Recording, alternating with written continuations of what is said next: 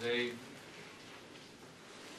the feast of St. Stephen, the first martyr, and the day after Christmas. We'll be back again in Toronto. And just a few considerations.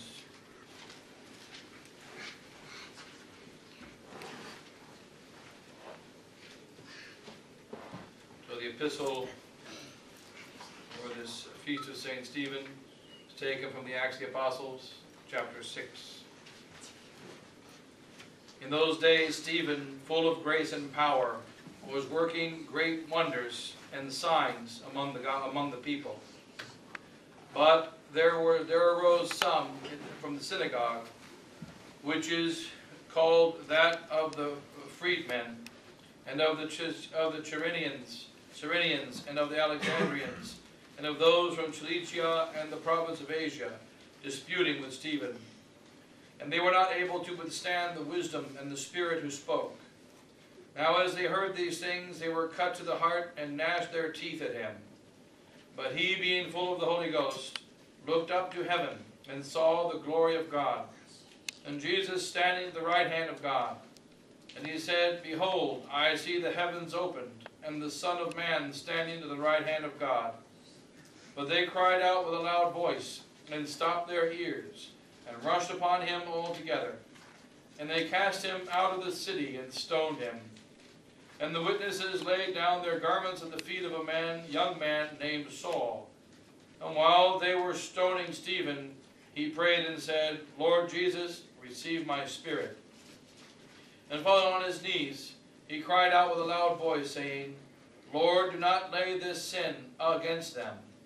And with these words, he fell asleep in the Lord. And in the Gospel, taken from that according to the Gospel of St. Matthew, chapter 23. At that time, Jesus said to the scribes and the Pharisees, Therefore, behold, I send you prophets, and wise men, and scribes, and some of them you will put to death, and crucify, and some you will scourge in your synagogues, and persecute from town to town, that upon you may come all the just blood that has been shed on the earth, from the blood of Abel the just, unto the blood of Zacharias the son of Barachias, whom you killed between the temple and the altar. Amen, I say to you, all these things will come upon this generation. Jerusalem, Jerusalem, thou who killest the prophets, and stonest those who were sent to thee. How often would I have gathered thy children together, as a hen gathers her young under her wings, but thou wouldest not. Behold, your house is left to you desolate. For I say to you, you shall not see me henceforth, until you shall say, Blessed is he who cometh in the name of the Lord. Thus are the words of today's Holy Gospel.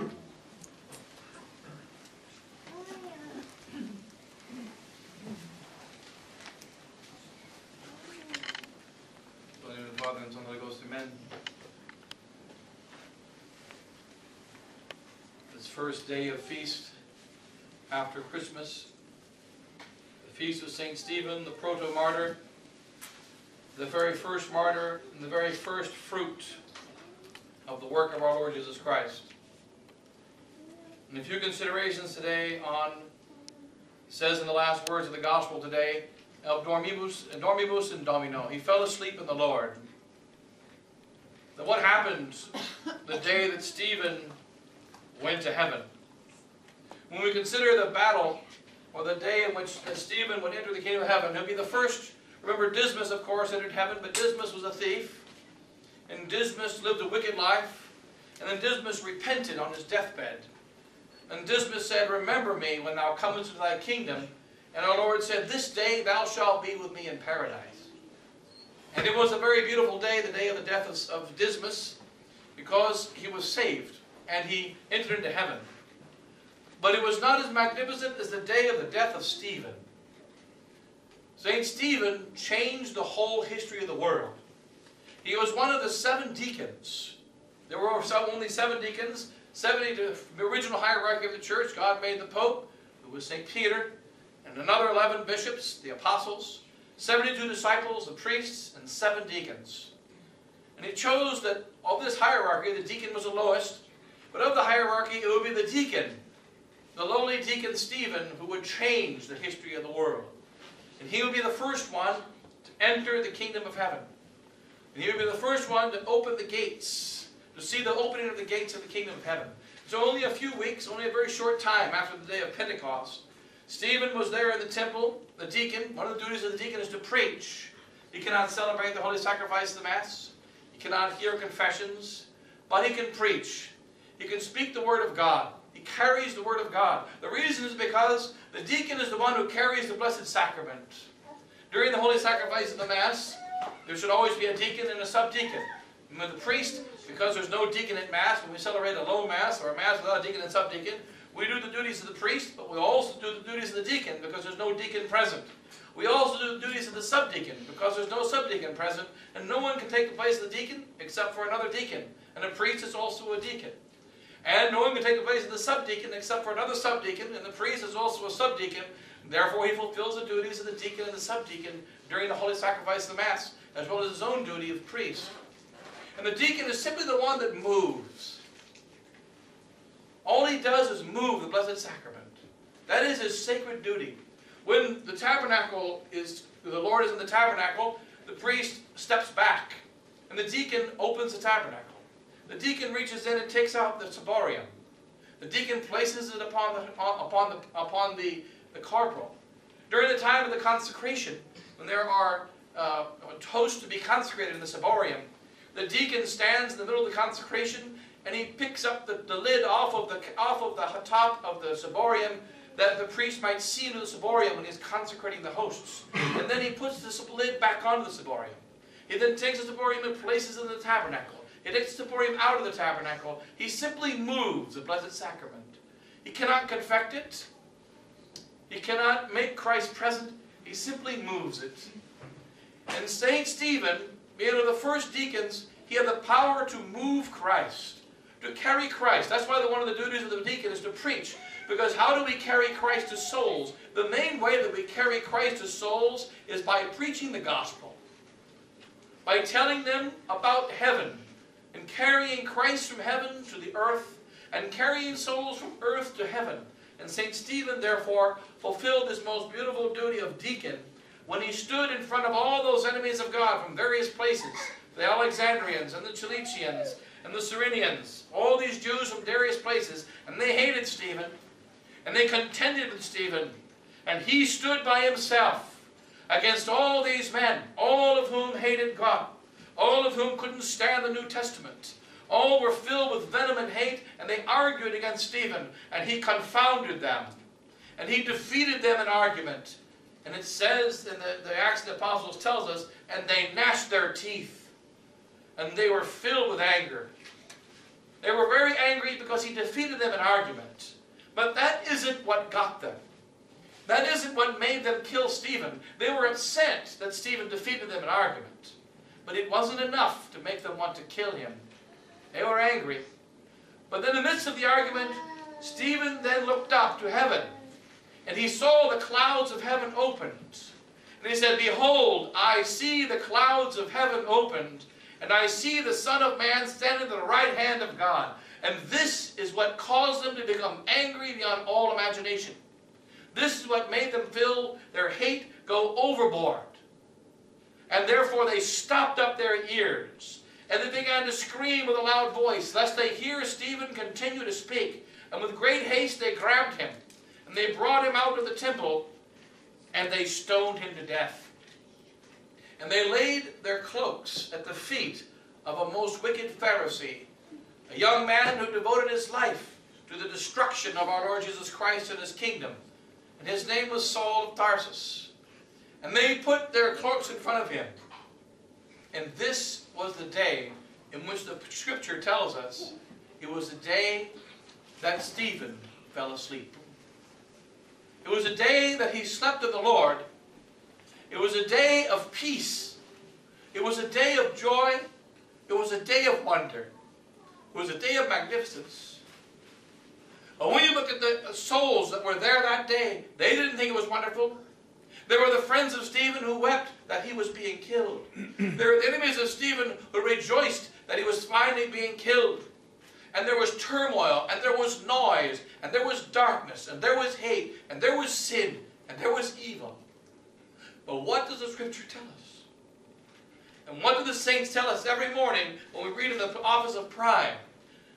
The martyrology is read every morning in the office of prime, and the reader goes out, the lector goes out, and he reads about the days in which the saints slept. The day they took a nap, the day they rested, the day that their life was taken away. Vita mutatur non tollitur. Their life was changed and not taken away. Dismas had a beautiful death because he converted. But his death was nothing compared to the death of Stephen and the death of the martyrs, which are the most wonderful of all possible deaths, because it is the death that is likened to the day in which our Lord said these words to his Father, Father, into thy hands I commend my spirit. What do we discover about the death of the saints? It is the death of a man. A man sees his goal. He knows what his goal is, and he goes to his goal. And when he is on his way to his goal, there may be those that block him, those that attack him, those that try to stop him from achieving the goal, and he will not be stopped. He will not be distracted. He will not turn along the way. He will go to his goal. And what is the goal of Stephen? It is to see Christ face to face. And on this day, he sees him. It is to rest in the Lord. And on this day, he rests in the Lord. And he saw the gates of heaven opened. And he saw the Son of Man stand at the right hand of God. And his final words were, Lord, do not lay up this sin to their charge. And what happened because of Stephen? Because of this deacon who preached a total of one sermon in his life. Many deacons, priests are also deacons, we preach thousands of sermons. He preached only one. Only one sermon. That's all he ever preached. And that sermon changed the whole history of the world.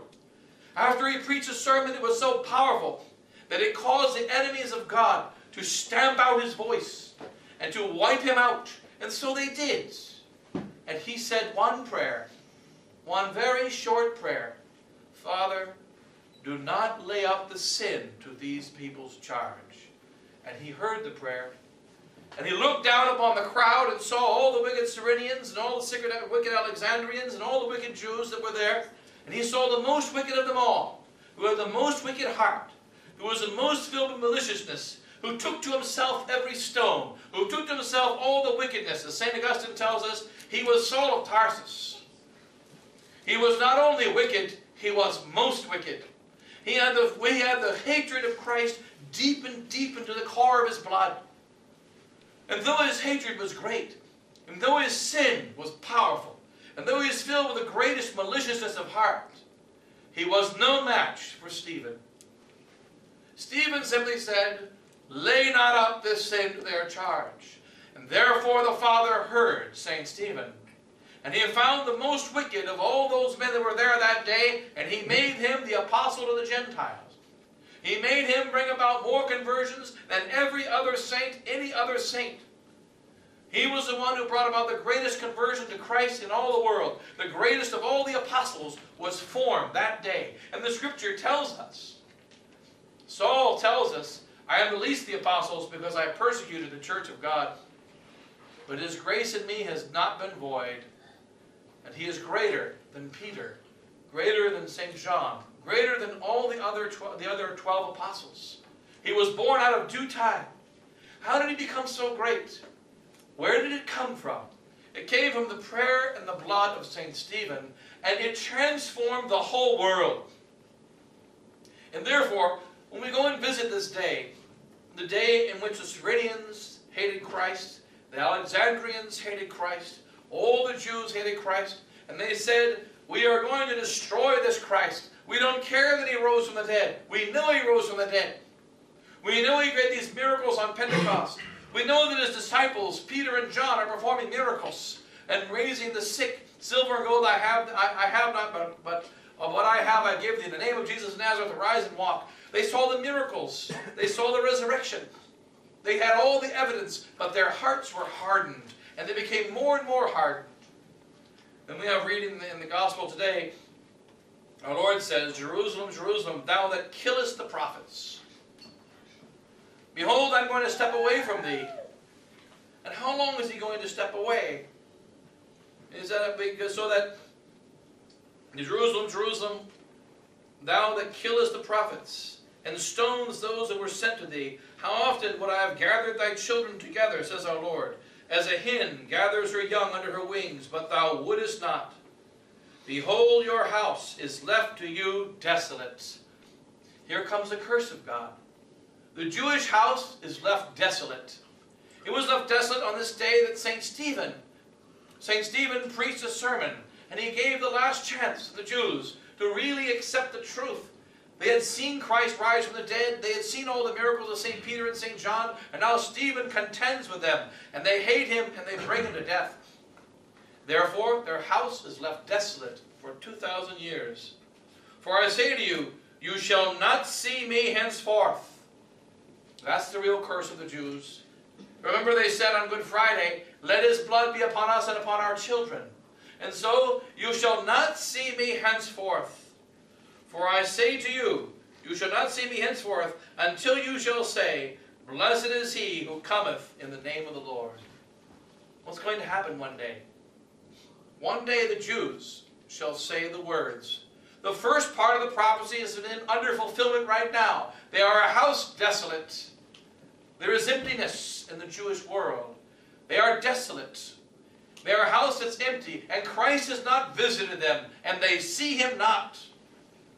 Until the day comes that the Jewish people will say, blessed is he who comes in the name of the Lord. And they will say it. They will. They will say it at the end of times. They will repent. They will convert, as it says in the book of Joel in the Old Testament, and as it says in multiple other places, and as Christ himself says right here in the Gospel of St. Matthew. He says, there will come a time.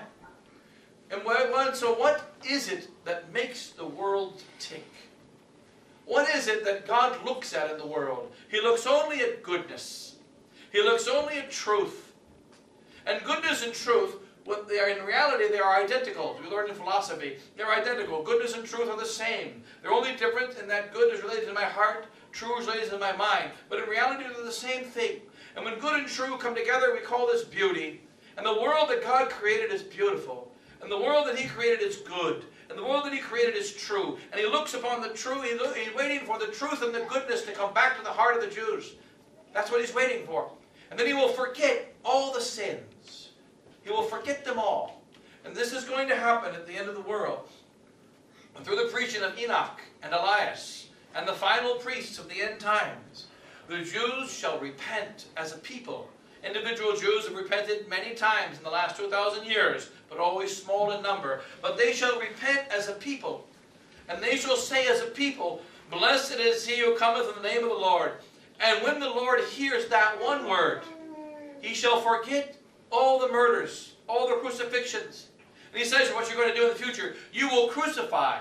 You know, many times in the last 2,000 years, Jews have crucified the followers of Christ. Many times. There was a famous trial in the 1200s where about 30 Jews got together and they took a 12-year-old boy and they captured him on Holy Thursday. And they underwent the entire passion with that boy. They took the boy and they put him on trial. And they threw him in the well. And they scourged him. And they crowned him with thorns. And they nailed him to the cross at noon. And they pierced him with a lance and killed him. And underwent the entire crucifixion. Every part of it. The trials of every part. Killing that boy, who now is a martyr in the kingdom of heaven. And there are many others that have crucified in similar manner. And of course the crucifixion of St. Peter. And the crucifixion of St. Andrew. And he said, you will crucify many of the prophets that will still come to you. You will scourge them. You will cast them, you will drive them from town to town. And Saul of Tarsus, when he converted and became St. Paul, he had to flee from town to town. And many of our ancestors had to flee from town to town. And so it will always be until the end of times. But what's going to be the conclusion? We're all waiting for that day when those people that brought about the death of our Lord Jesus Christ shall say, "Blessed is he that cometh in the name of the Lord." And look at St. Stephen. He is there in a world that despises God. He is in a world that hates him and does not want to repent. And what does he see? He sees the beauty of heaven. He sees the magnificence of God. He sees the wonder of the faith. And he is not afraid. And he is filled with great joy and great peace. And he is not disturbed. And hence the day in which they take him violently out, it is a day of violence for them. It is not a day of violence for him. And the day they stone him, they have blood upon their hands, but he has no blood upon his. And in great peace and great joy, he passes and falls asleep in the Lord. And his life is changed, and he goes to the kingdom of heaven. And through St. Stephen, Saul of Tarsus is converted. Through St. Stephen, we know also a final prophecy that matches the prophecies of the Old Testament. Because remember what our Lord said, "I have not come to destroy the law, but to fulfill it." And in the Old Testament, it says the Gentiles shall convert. The Gentiles shall come to God, and the Jews shall one day turn against him. But it also says, "But they shall repent." God told to Ezekiel, "I shall drop you upon your knees, and you shall be forced upon your knees and call me the Lord." And so they shall be repentant at the end of time. And this is the prophecy of the Old Testament, and Stephen repeats the prophecy right before he dies. He knows it's going to happen. And our Lord repeats a prophecy in Matthew 23. He talks about the end of times. "Jerusalem, I'm waiting for the day to you to come, to say, blessed is the name of the Lord." And when we consider the wickedness of our age, what is God doing right now? He is seeing the world filled with homosexuality, filled with abortion, filled with the denial of all the dogmas of his faith, filled with every manner of sin. The world is trying to attack and destroy all that remains of Christianity, all that remains of his kingdom, and the wickedness is bounding and bounding, and increasing and increasing. But what is Christ seeing? He sees a soul that is now hating him. But if he only says, "Blessed be the name of the Lord," he will forget all his sins. He sees the souls of our world filled in darkness, but he does not pay attention to the darkness. He sees rather the light. He sees that these souls of this world, they are going to be repentant. They're going to be pulled back to him. They are going to give him glory again. And they shall give him glory. Remember also, not only do the just give glory to God, but the damned also give glory to God. No one escapes his glory.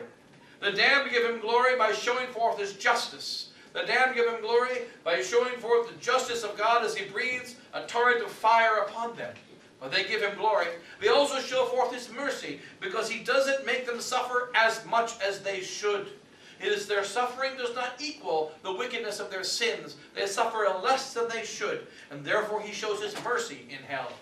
And he shows his justice in hell, because they do suffer eternally, as they must suffer eternally. And his glory is there in hell. And his glory is on earth. And his glory is in the heavens. And his glory is forever. And it shall not be stopped. And then also, as St. Thomas tells us about the nature of evil, remember that evil is only an absence. It's just something missing. And we shouldn't spend our time thinking about things that are missing. It's just an absence of an ought good, is the way we define it in philosophy. It's just an absence of an ought good. A table has 4 legs, it's missing 1. It still has 3 legs. It's a shame that it's missing 1, but it still has 3 legs. It still has a top. The evil is just the absence of that 4th leg. And the evil also, says St. Thomas, is only in the table.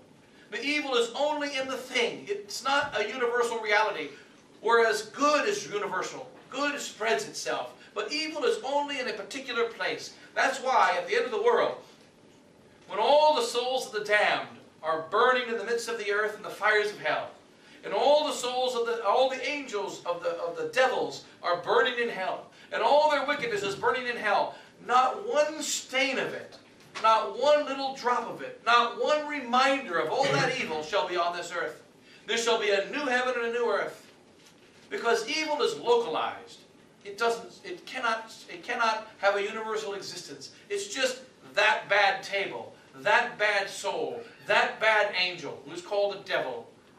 When all of them are cast into hell, it's forgotten. And those who have committed sins in their lives, but are repentant, though the sin is wiped away, and there's only goodness in all of the souls who are in the kingdom of heaven. And St. Stephen sees, he opens his eyes, and this evil of this wicked crowd, it's temporary. And we must remember the evil of the 20th and 21st century, the evil of the wicked governments of our times, the evil of the wickedness of what's going on in Rome today, the evil of the dioceses, the evil in our families, the evil everywhere in the world, it's temporary. It shall all pass. Because our Lord himself said, heaven and earth shall pass, but my word shall not pass. How many wicked words has Christ spoken?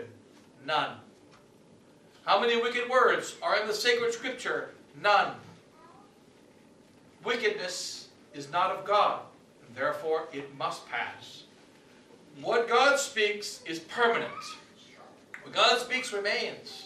And that is why, as we're in this particular battle of our little resistance against Vatican II and modernism happening in the society of St. Pius X, happening inside of Rome, happening in all the world around us, as the world gets more wicked, as the devil gets more and more control over the laws, as there's more and more efforts to bring souls away from God, we know these efforts shall all fail.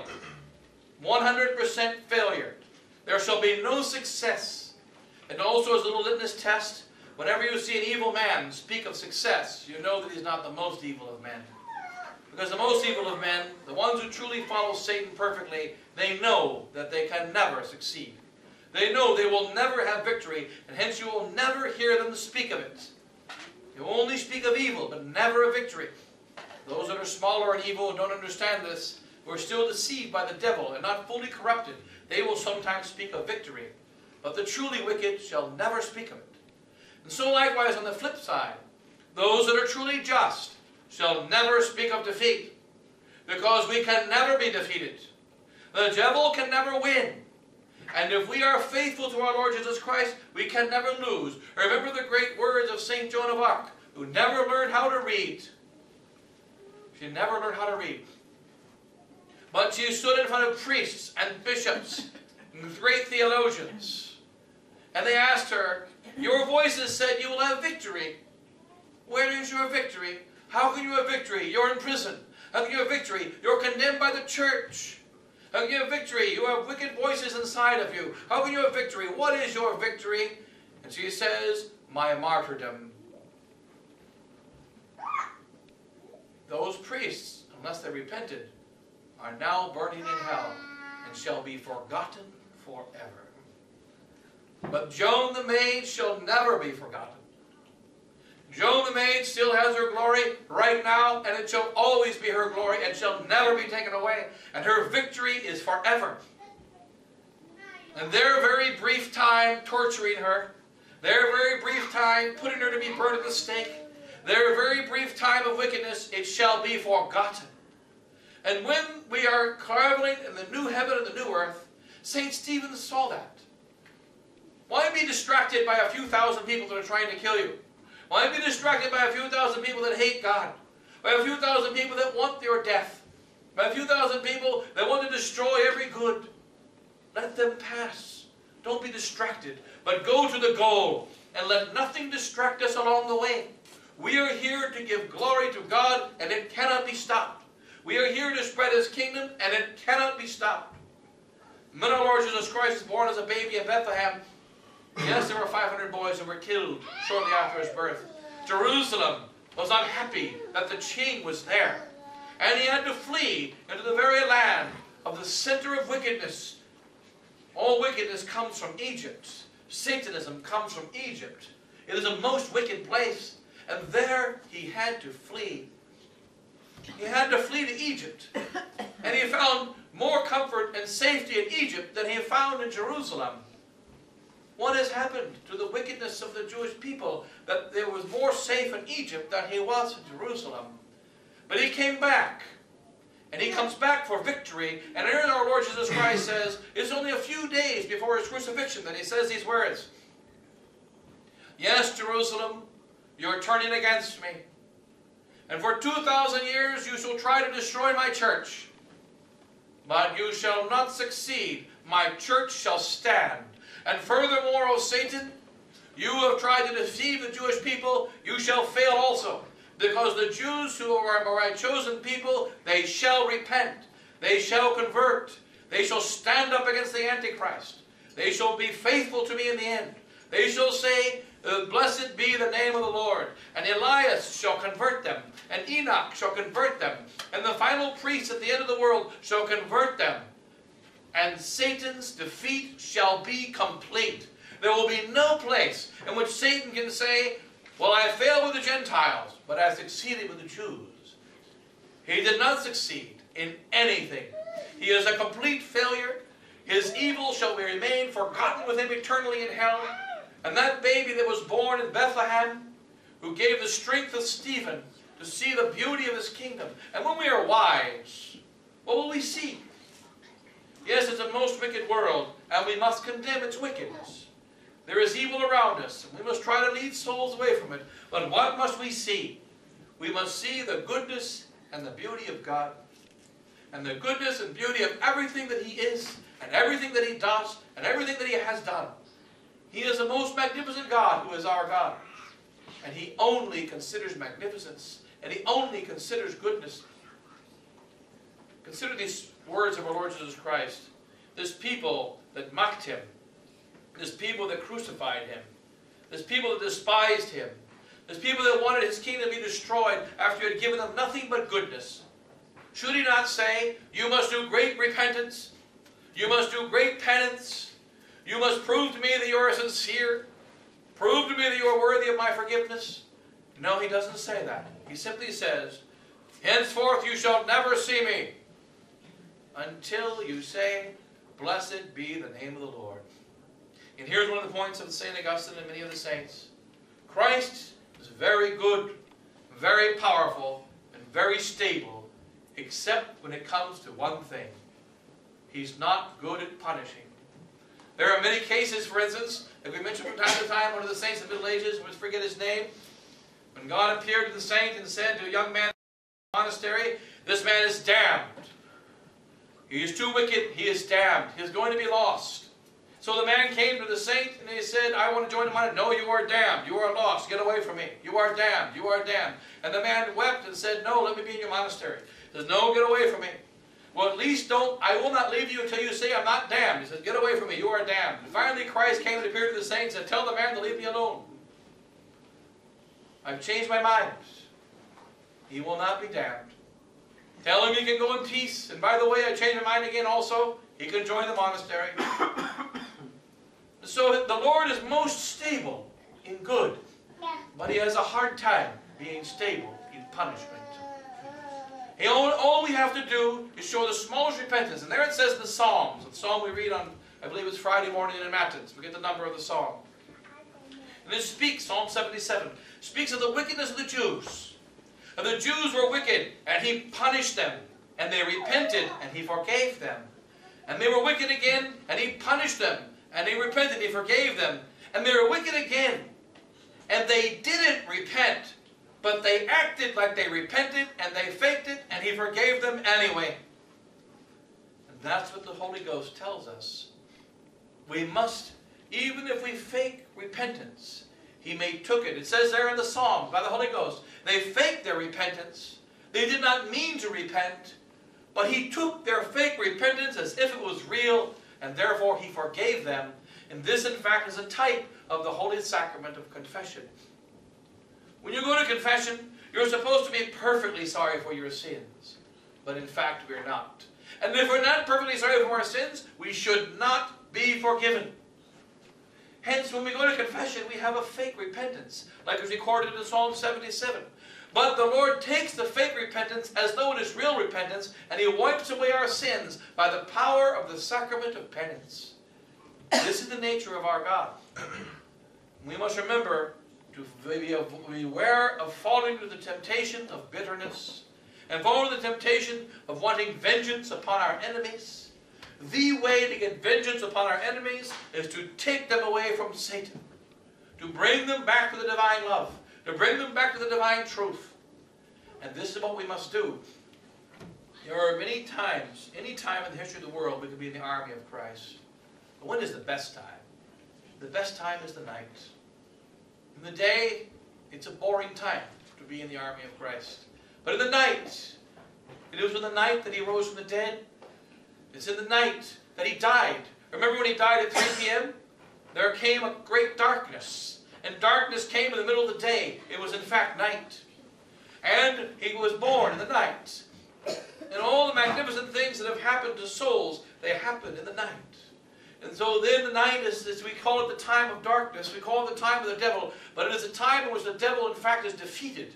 The time in which he's destroyed. And that's what St. Stephen knew in his very first sermon.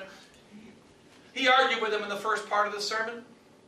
We don't have the words of his argument. He told them that they were wrong and he defeated them. But we don't know all this defeated. But this has been repeated many times by the arguments of the deacons and priests and bishops and popes that have preached in the last 2,000 years against the heresies of their times. Many arguments have defeated them. But these arguments, they are forgotten with the heresies. But what remains? To see the Son of God standing at the right hand, in power and majesty, to see the gates of heaven opened, to see that those that have sinned and offended God, which is everyone except the Blessed Virgin Mary, to see that many of them have been called into the kingdom of heaven, and their sins have been forgotten. As far as east is from west, so far as God put our sins from us. This is the way of our good God. And hence, if we are wise, in the time of darkness, open your eyes and see the light. In the time of evil, open your eyes and heart and see the good. In the time of lies, see and love the truth. And then we will be protected by our Holy Mother, the Church, protected by our Holy Mother in heaven, protected by our Lord Jesus Christ, protected by the saints, and we have nothing to fear. And hence, when the whole world shoots darts at us, and the whole world tries to destroy us, and the whole world tries to bring us before the judges and so on, we can have peace in our hearts. And repeat what the Scripture tells us about St. Stephen. This was the day he fell asleep. Generally, you find when there's loud noise and heavy traffic, you can't sleep. But Stephen slept with loud noise. He slept with stones hitting him in the head. He slept in the most great peace. And his peace is never taken away. And if we just simply follow the wisdom of St. Stephen, and the wisdom of the martyrs of the last 2,000 years, and the wisdom of our church, we will see with our eyes the beauty of our faith, the beauty of the truth, the beauty of goodness, the wonder of God in all things. With all that's going to happen to the very end of times, when we look upon the whole history of the world, from the time in which Adam was created until the very end, when the Antichrist is slain, and the world comes to an end and Christ comes back, we will simply see the goodness of God, the wonder of God, the magnificence of God, and how He has disposed all things well.